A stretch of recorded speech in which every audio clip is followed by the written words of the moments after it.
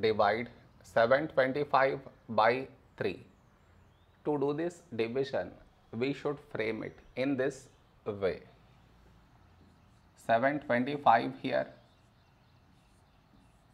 3 here.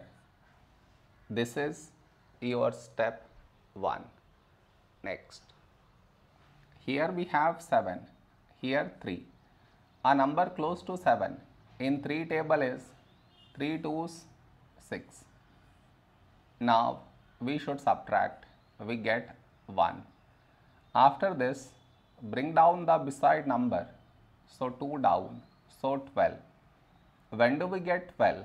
In 3 table, 3 4's 12. Now we subtract, we get 0. After this, bring down the beside number, so 5 down, so 5. A number close to 5 in 3 table is 3 1's 3. Now we subtract, we get 2. No more numbers to bring it down, so we stop here.